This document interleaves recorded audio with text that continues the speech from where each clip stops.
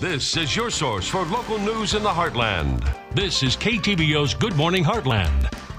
And welcome back. It is 6:49. So with our news show, we want to be interactive as much as possible. That's right. You know, have our viewers get something new out of it every day. So what better way than to have a science project our viewers and their kids can have. So we brought in Brian Doogs, the man that's going to show us something new every other week. That is correct, Ella. Are you excited? I am excited. Awesome. Well, we're going to start off here with a few ingredients just to let you know. We're going to need different types of milk, so like 2% skim, fat, free, whatever. Okay.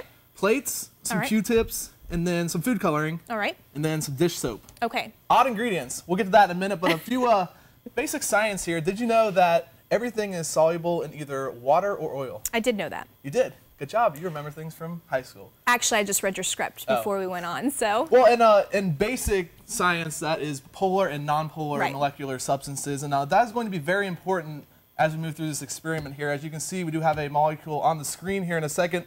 And what's special about soap is that one end is polar, one is nonpolar, so it's bipolar, meaning one end's going to be attracted to water and one's going to be attracted to oil. Normally, most things are only attracted to one. So that's what's really going to be cool about this. And what we're going to be doing here is I'm going to have you put a little bit of food coloring in. Actually, I'll do it over here. Yeah, we'll have you do this other one in a second. But basically, a few drops of food coloring. And then, see that cup right beside you? There's some soap in there. Put a little bit of that on the end of that Q-tip there for me. Okay. Like just dip it in there? Yes. Okay. That'll work fine. And just hold that for one brief second here. Okay. And I feel like I'm your Vanna White. You are.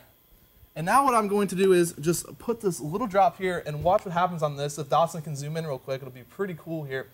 You can see I'm just going to put a little dab here, and it is going to completely explode. If we can get a zoom in shot, that would be absolutely amazing.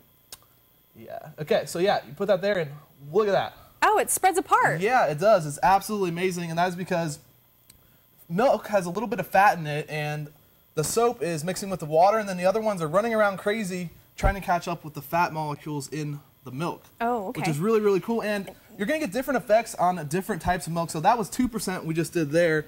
So now we're going to actually try this on skim milk. So if you want to dip another Q-tip in the soap there, you're doing a great job, by the way. Thank you very much. Have to comment on that. And I'll let you do this one, and you can see what happens. We'll see if there's any kind of different effects, though. Kind of put that in the middle there and see what happens. That should be enough. And just dab it on there in the middle of the soap. Or not, yeah, right there.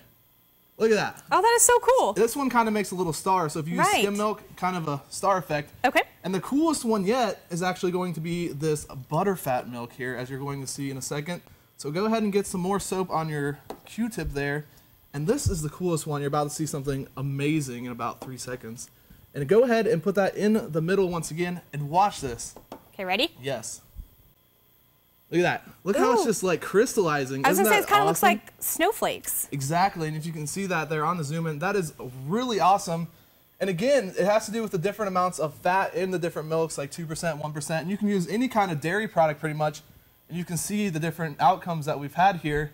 Really cool, so really great hands-on experiment for your kids that you can do. I'm always about engaging kids in science, and if it's hands-on, it's even better. And something even cooler here, look at this. What is this? Elmer's glue. It's white, so it's going to work, right? Well, not necessarily. And it doesn't have fat in it necessarily, but it is nonpolar, meaning it does have an end that is attracted to fat and an end that is attracted to water. So here, Ella, go ahead and put some food coloring in the center here, and we'll see what happens here. Yeah, that works.